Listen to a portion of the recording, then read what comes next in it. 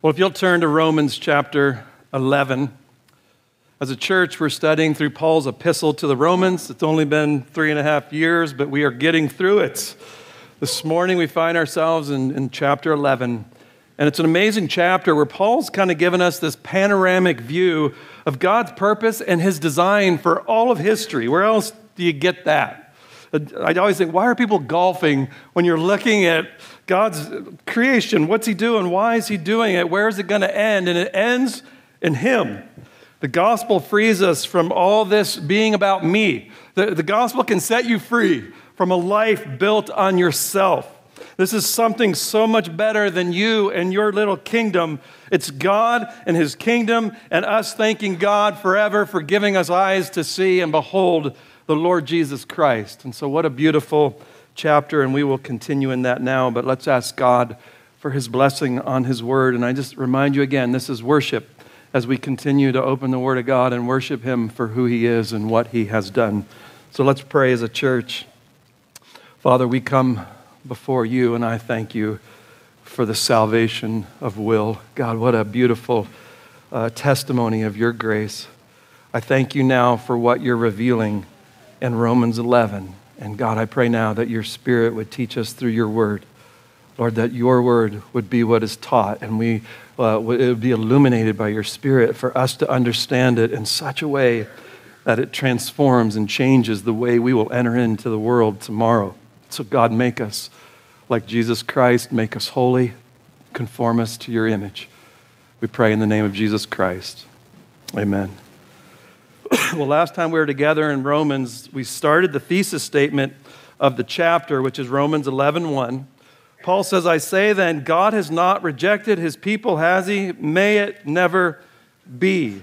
And so it came out of Romans 10:21, where God says to Israel, all day long, I've stretched out my hands to a disobedient and obstinate people. That's the history of Israel. And so we're coming and saying, is God done with them? Has he rejected his people? And the great answer that we looked last time, 5 ways. He goes, no, no, no, no. We looked rhetorically at the grammar, grammatically, personally, theologically, that those whom he foreknew, he didn't reject. And we looked at it historically with those who were the remnant that didn't bow their knee to Baal. And so there's been a remnant throughout the history of Israel that have been pulled out and saved by God's sovereign grace. And this morning, we're going to look at the other side now. What about the rest of the nation? We've looked at the remnant, but what about the nation of Israel as a whole? And we're going to see this morning, they've been hardened by a sovereign decree of God with human responsibility. They have real guilt, real rejection. They won't submit to God's righteousness in Christ. They want to do it through the law themselves, and they've rejected the Savior. They've spit him out, and they've crucified him. And those are the 2 poles that you must keep in Scripture, the sovereignty of God and the human responsibility of man, that God causes those 2 things to be true. 2 poles that we must have in our understanding of the Christian life.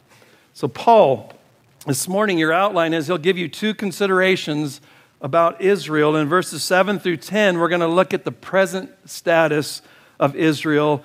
And then in verses 11 through 15, there's a future anticipation for this nation. And so if you'll come with me then to verse 11, where we left off. I say then, verse 7, what then? What then? This ties into 11, 1 through 6 that we looked at last week. What then? Literal Greek, what Israel is seeking, this it has not obtained. And so as we begin this morning, what was Israel seeking that they did not obtain here in verse 7? And they were seeking a relationship with God. They wanted the forgiveness of sins. God says, I'll be their God and they'll be my people. That's what I want. I want shalom, peace, wholeness, wellness. This Greek word for seeking, it has a preposition in front of it, and it just intensifies the word. They were earnestly seeking it. They weren't playing at this. They were going at it with all of their being. It's in the present tense. They are still seeking it even this morning. And Paul says they have a zeal without knowledge. They don't have true knowledge, epignosis. They don't understand the gospel. They're just trying to get right with God through law. How they were going about it was the problem. In Romans 9:30 through 31, they were seeking to establish their own righteousness by the law. They wanted to accomplish it themselves. And as a result, they stumbled over Jesus Christ, who said in Romans 10:4, Jesus is the end of the law for everyone who believes. And they just stumbled over Christ, so they rejected him. They hated him because he said, "You're sinners, your righteousness is a filthy rag," so they killed him. Let that hit you. This, it has not obtained. The word obtain means to hit the mark, to miss God's moral mark. They missed God's mark of righteousness by 1,000,000 miles. All their human goodness and trying missed what God requires of man by 1,000,000 miles. Because divine righteousness is what's required. And human righteousness will never get close. We looked at it in Sunday school. You can't even walk in close to the sun. You'll burn up. You'll never get in without God's righteousness wrapped around you, or you'll be consumed. And so we've seen this picture of running up to God with a big smile on the last day with your handful of your supposed righteousness. And when you see God, he says you're going to be holding a filthy rag before him. So if anyone's come in this morning and you think your own goodness and righteousness will stand up on the last day of judgment, it'll be consumed and it will be a filthy rag. There's a better righteousness that God gives in this gospel. So Israel missed it. And so do the multitudes today. Every cult teaches that you do human righteousness and God will be appeased and he'll be happy. The supposed evangelical church has people sitting in their churches every Sunday trying to merit salvation. So what do you make of Christ? You will reject Christ if you have your own righteousness. You won't need him. You'll push him off. He won't be who he's supposed to be. You'll stumble over the stumbling stone if you have your own goodness and righteousness and everyone's bad and I'm good. You're in danger this morning sitting in that place. Yes, but if we come to this into this world wired to think that we're good and our righteousness will surely cause us to stand on that last day, the question is, how can anyone be saved then? If that's how we're hardwired, how do you get to Jesus with no righteousness like the testimony you just heard? How are we ever going to get there? We'll come back to verse 7. What then? What Israel is seeking, it has not obtained, but those who were chosen obtained it. Those who were chosen by God obtained it. Will was chosen by God. Those whom before the foundation of the world, God chose to display his infinite grace upon, which we studied a long time in Romans 9, they obtained it. What did they obtain? Divine righteousness. A righteousness not their own, a righteousness that Christ has come and given and manifested in who he is. You're given that. That's how. You get God and a love relationship and all the blessings that flow. That's what it means to attain it. Those who did not stumble over the cornerstone. Because this morning, Jesus Christ to you is a treasure hidden in a field. He's the end of the law. You're looking to him for all of your salvation and all of your life. That's the one who's been chosen. You don't stumble over Jesus. He's your treasure. He's your love. He's your hope. He's your Lord. That's how you know if you've received this beautiful grace. Grace caused them to view Christ as their only hope of righteousness and salvation. And that is such a gift that the natural man will never see. I've preached this for 20 years to some people, and they never see it. And they still say, I hope when I die, my goodness, my good deeds outweigh my bad deeds. Has God chosen you and revealed to you your righteousness is a filthy rag and Christ is infinite? And it comes to the one who has faith. That's how you know. Paul says the Jews who were chosen, Paul says, I'm one of them. And he said there's 7,000 who didn't bow their knee to Baal in the first 6 verses. He says they obtained it. Now come back to verse 7. What happened to the rest? The rest of Israel. He says the rest were hardened. And so this is some difficult stuff. If your first Sunday here, we've labored through Romans 9, looking at all this. That's a hard doctrine. It's in the aorist passive. We call it a divine passive. It's not actively hardening. It's letting something broken go its own way. And Paul just keeps staying consistent all the way through here. Election is active. God reaches into your life. He comes. He opens your eyes. He draws you to himself. And passive, every time when there's reprobation, it's always passive. Fallen clay, let it go its own desires. He doesn't come in and make you hard. And he does it in such a way that chapter 10 says man is still responsible for and guilty for his rejection of Jesus Christ. He'll never be able to blame God on the last day. And so God does not make them disbelieve. He withholds the grace of regeneration and salvation. So come look at this with me. The rest were hardened. This Greek word meant to make like stone, to putrefy, or calcification. Way back in Greek literature, it referred to kidney stones, calluses. And it went from the medical arena to a metaphorical arena into biblical Greek. And it meant morally to take away from the heart the faculty of being touched by what is good and what is divine. You just can't get spiritual things. You have no spiritual taste buds for Jesus. Your heart is like a kidney stone when it comes to Jesus Christ. But make sure that you get this. The history of Israel is in God's hands. And so he's in control and sovereign over all of history. And he's telling us this morning his plan of what he's doing with Israel, what he's doing with Gentiles, and how he's going to close this whole thing up. It's all plan A. Gentiles are not plan B. This is all plan A of God's redemptive history, which is going to bring great application as we close this out this morning. So this is a hard reality, and people just don't talk this way, but God does. It's a hard truth. It needs some strong support. And so Paul's now going to go to the law and the prophets and the Psalms to show them that this is what God said he would do with Israel. And so look at verse 8. Verse 8. Just as it is written, God gave them a spirit of stupor, eyes to see not, and ears to hear not. And he's quoting Isaiah 29:10, Deuteronomy 29:4, and even a little bit of Isaiah 6:9. It's all brought into this one quote. And I just want to bring that all together. It says God's given them a stupor. And this is a great word. It meant to be dazed by a punch. So when you're watching a fight or maybe you've been punched, you get hit in the face and you just don't even know where you are. You've lost your senses. You're not even aware of where am I at? And so you're just out of it. You can't see or hear what you should. So it's a great word to describe unbelievers. It says you're in a stupor. You're in a stupor. So Israel is in a stupor when Jesus Christ is proclaimed to them. Talk about law keeping and they're brilliant. Talk about the gospel and they're like they got punched in the face and it doesn't make any sense. When Jesus Christ is proclaimed, it's like, boom, I don't get it. They can't think.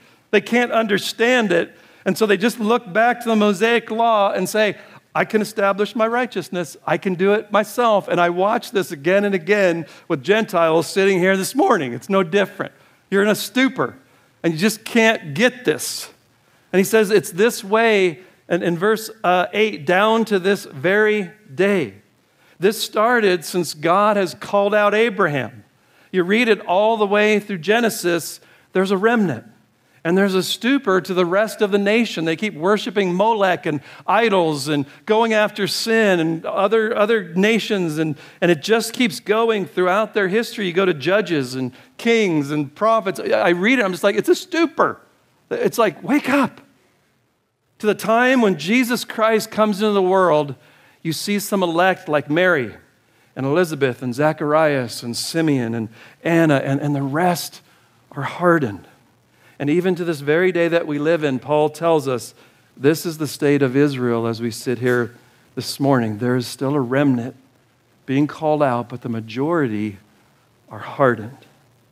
Look with me in verse 9. And David says, let their table become a snare and a trap and a stumbling block and a retribution to them. let their eyes be darkened to see not, and bend their backs forever. So this is a quote from Psalm 69, verses 22 through 23. And David is writing it, and he's saying, let the blessings that you gave them, Israel, become a curse. There's a table. And he talks about this table, which is an emblem of presumptuous security. It's what they were given in Romans 9, 4 through 5, the law, the prophets, all the things that God gave to Israel. He said it's become a snare. It's become a trap. The common graces of God and this covenant that God entered into with Israel, inviting the nation to your table, so to speak. I'll be your God. You'll be my people. I'll sup with you. He's inviting them into the table. And the blessings that God has given to them as a nation has stumbled them. They drink up the blessings and not the giver.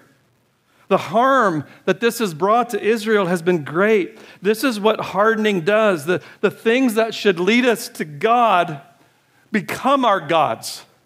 And I'll tell you now, we have common grace all over this nation, and it was to lead us to God. Your kindness is to lead us to repentance, and it's led us to arrogance and pride and just wanting more and more and materialistic things. They became our gods. America the beautiful, the blessings that were to lead us to God, churches on every corner preaching the word of God, his kindness to us has become our God. And it's brought blindness and stupor. If I had to describe American Christianity, I see more stupor than anything. Like you've been punched in the face. It's brought a hardening. Jesus is preached, and we're like a man punched in the face from all our carnal delights and the common graces of God that have been given to us. That's a powerful word this morning. Look with me in verse 10. And bend their backs forever. This refers to it like a bowed downness. It implies a heavy burden or a load. And it's a weight that you carry or bear. And Jesus says the Pharisees, they bind you up with all their rules, a weight that they can't even carry. And he goes right back to the law and legalism.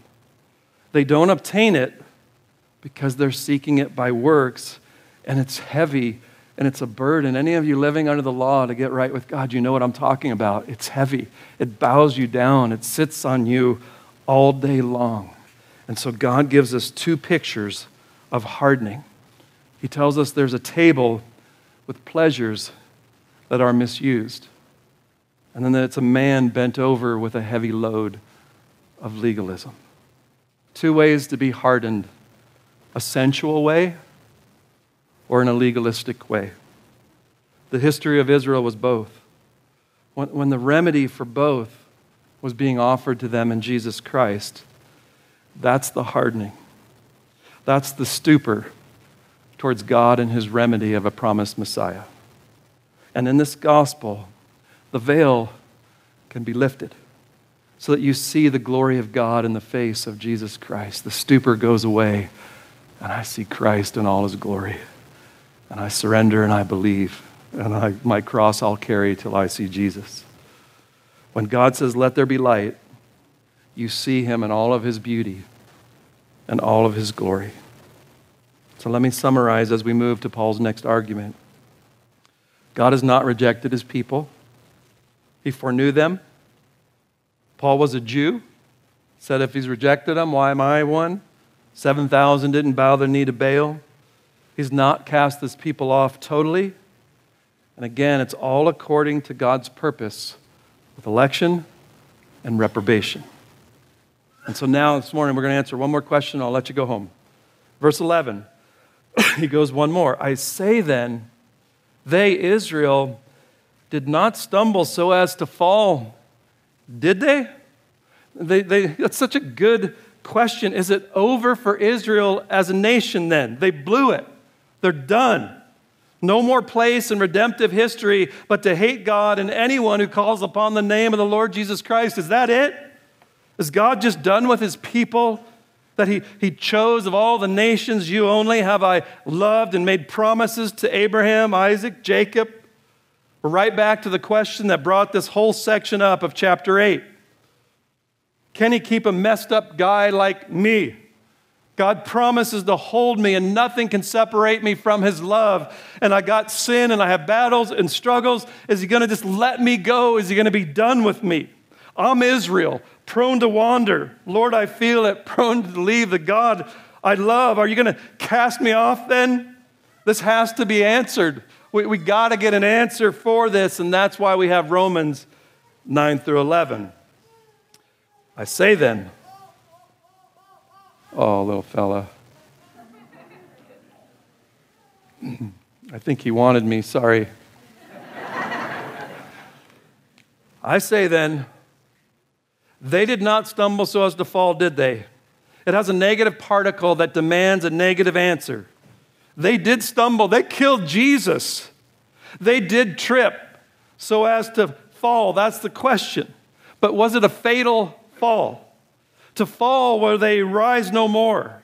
To fall in an irreversible or irrecoverable manner. Such a crash, kids, that you can't put Humpty Dumpty back together again. Just to make sure we don't go down the wrong path here, Paul puts this emphatic me genoitoi, and it means, God forbid, may it never be. That's impossible. And again, it's as emphatic as antinomianism back in Romans 6. Should we just sin that grace might increase? May it never be. Is Israel sinned in such a way as to fall? May it never be. No way is God done with this nation that he foreknew. And so this is the basic statement. The rest of the chapter is built on this statement. And I want to look at Paul's two arguments. He has two headings here. He says the failure of Israel is not pointless, and the failure of Israel is not permanent. And so the failure of Israel is not pointless. Just again, this whole thing is according to divine purpose. I want you to see it this morning and marvel at your God, because we got to get to Romans 11:33 through 36. For from him and through him and to him are all things. To him be the glory forever. Amen. That's where Paul is driving this. There's a purpose in Israel's failure and rejection of its Messiah. And the question is, what is that? What is that? Look at verse 11. By their transgression, salvation has come to the Gentiles to make them jealous. This is a loaded statement. By their transgression, it means to miss the mark, a false step. Transgression, trying to establish their own righteousness through the law. They killed the only one who could give them righteousness. That's a misstep. That's a big misstep. And so now he says salvation then has come to the Gentiles. Christ came for the Jews. They rejected him. Paul would go to the synagogues and they would kick him out. And they'd go to the Gentiles. And so this good purpose of God is why now Gentiles, mostly here this morning, why now we can come into this gospel promise. That is why salvation is from the Jews. I'm just going to read you a couple verses. Acts 13:46. Paul and Barnabas spoke out boldly and said, it was necessary that the word of God should be spoken to you first, Jews. Since you repudiate it and judge yourselves unworthy of eternal life, behold, we're turning to the Gentiles. 1 Thessalonians 2:14, for you, brethren, became imitators of the churches of God in Christ Jesus that are in Judea, for you also endured the same sufferings at the hands of your own countrymen, even as they did from the Jews, who both killed the Lord Jesus and the prophets and drove us out. They are not pleasing to God, but hostile to all men, hindering us from speaking to the Gentiles that they might be saved. With the result, they always fill up the measure of their sins, but wrath has come upon them to the utmost. So Christ came as a Jewish Messiah. He preached the gospel to them. The ones known to God from eternity, they rejected him, and it led to the cross where he was crucified.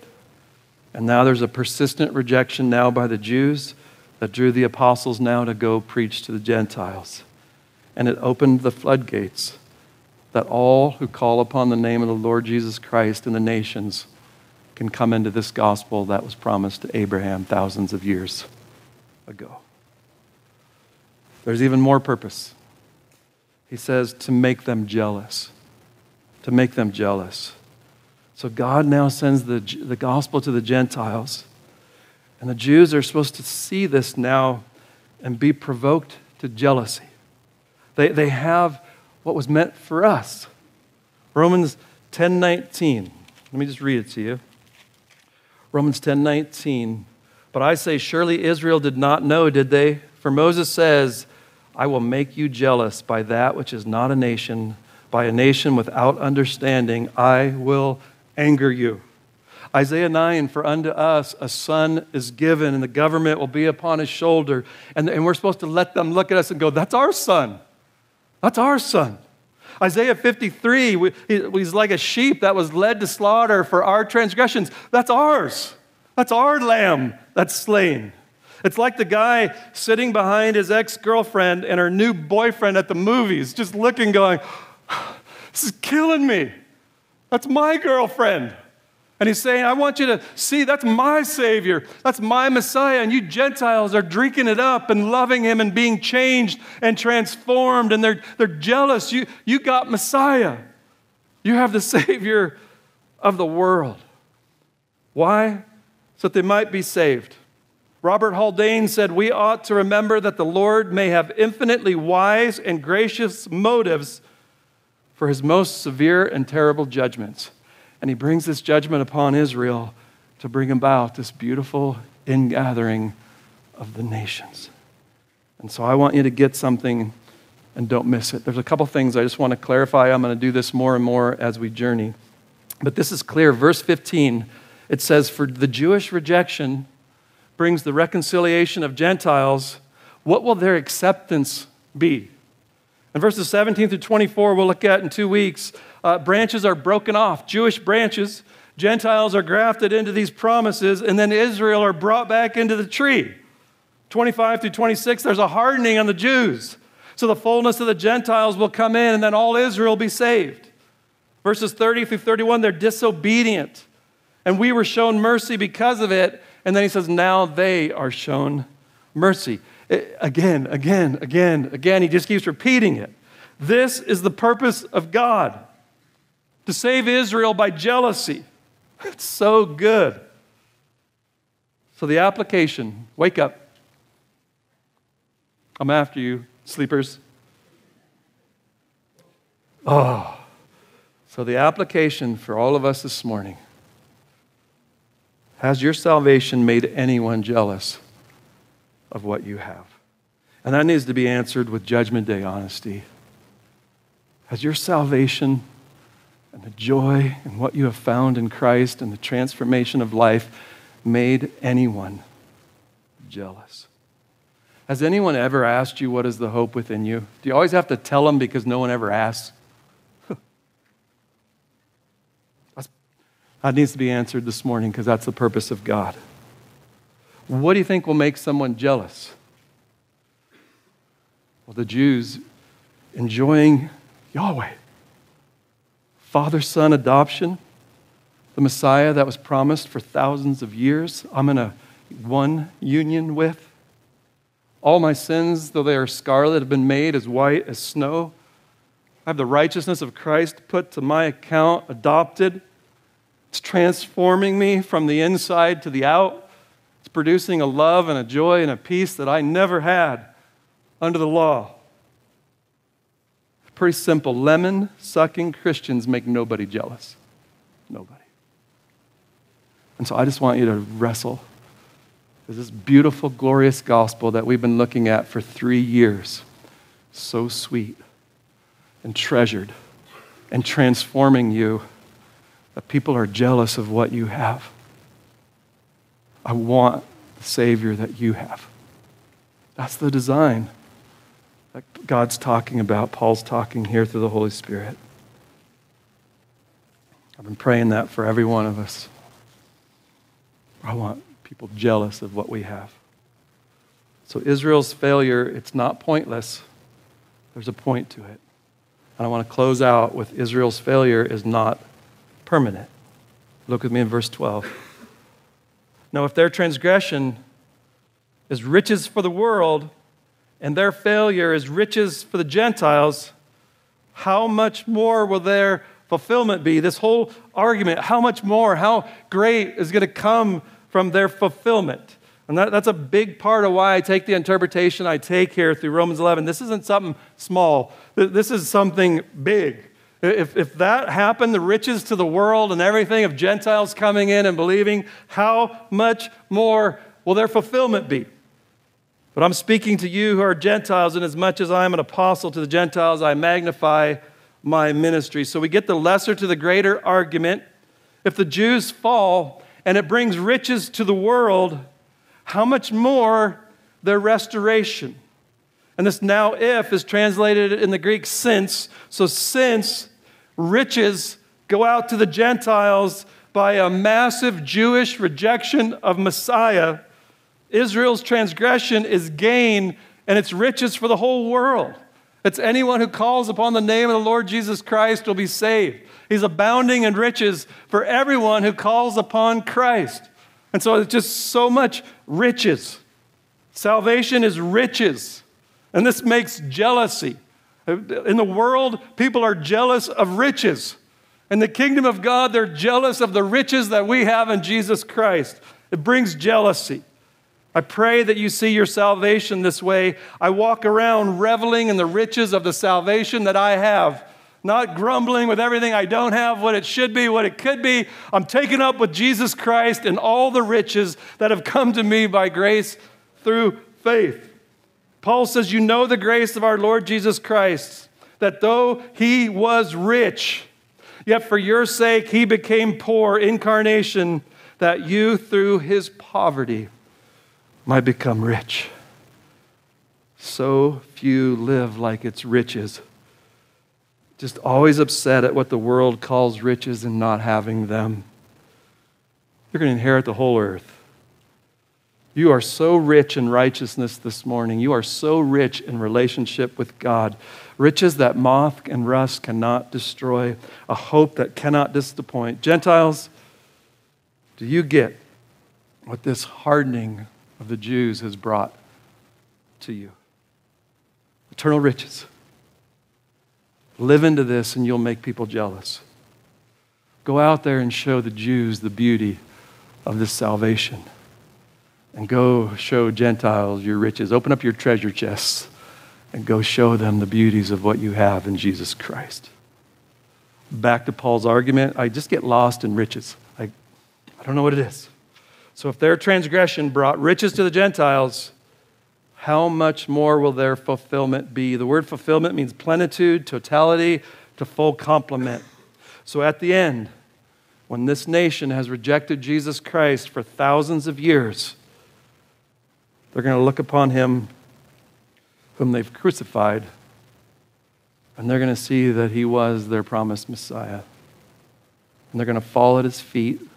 My interpretation is millions and millions of Jews. I don't know. Someone asked me, what about half Jew, half Gentile, all the different things? I don't know. I just can see in this text there's something mighty that comes, and I'm looking at millions and millions of Jews falling at the feet of Jesus Christ and believing in what God has given to them so as to be saved. By believing upon and receiving the Lord Jesus Christ as their Messiah, Yeshua. The weeping and the joy that will fill the air. There's never been anything like it in the history of the world, and I always wonder what it would be like. I'd love to see it. I just get excited when one soul repents and believes on Christ. It lights me up for a month. And even now, such great blessings to the world with a fallen Israel. How much more when God again deals with his people through mercy and grace. They will look upon him whom they crucified by the grace of God and bow to him as the Son of God, incarnate Messiah. Paul's going to take it a step further. If you'll go with me, we're almost done. Verse 13. But I am speaking to you who are Gentiles. Inasmuch then as I am an apostle to the Gentiles, I magnify my ministry. So I'm an apostle to the Gentiles. I magnify my ministry. The word is diakonia, deacon, general word for service. I magnify my service and my ministry. How? I do it by verse 14. I do it if somehow I might move to jealousy my fellow countrymen, the Jews, and save some of them.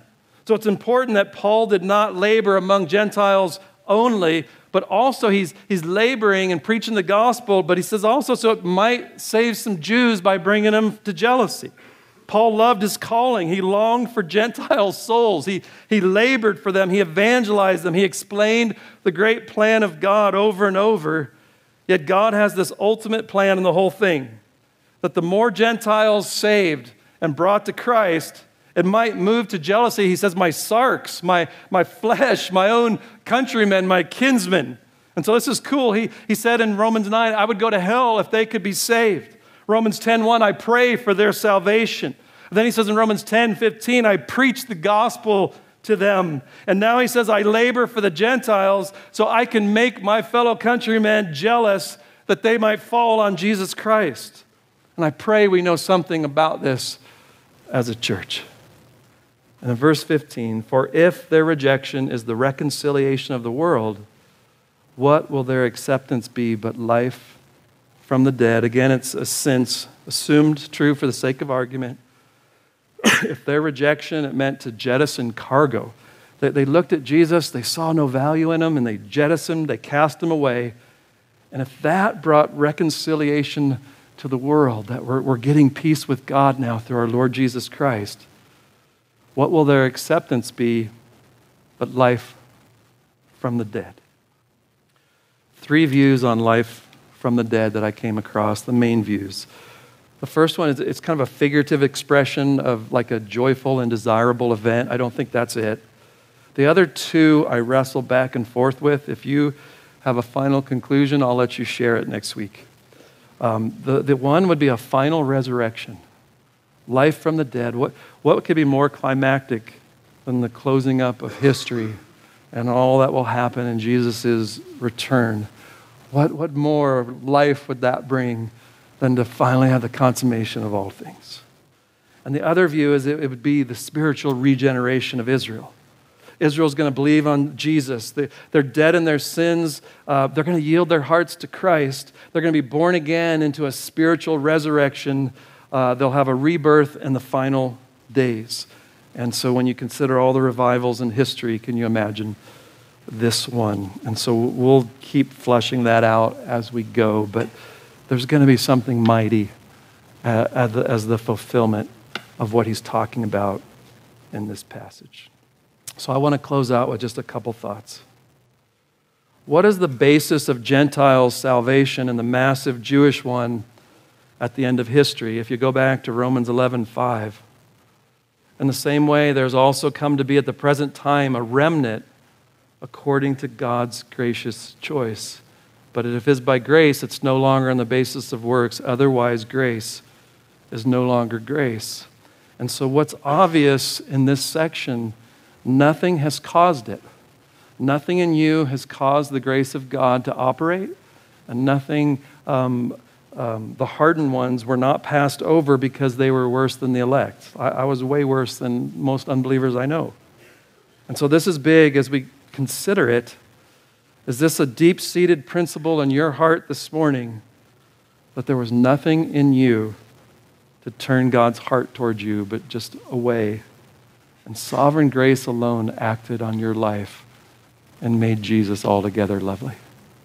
Have you ever gotten over that? I can't get over it. Second, I just want you to look at the sovereignty of God in history. Just the beautiful way he's in perfect control and unfolding his will. This matters when your husband has tumors growing on his lungs, or a wife leaves you, your job pressures, you lose your job and you have a family.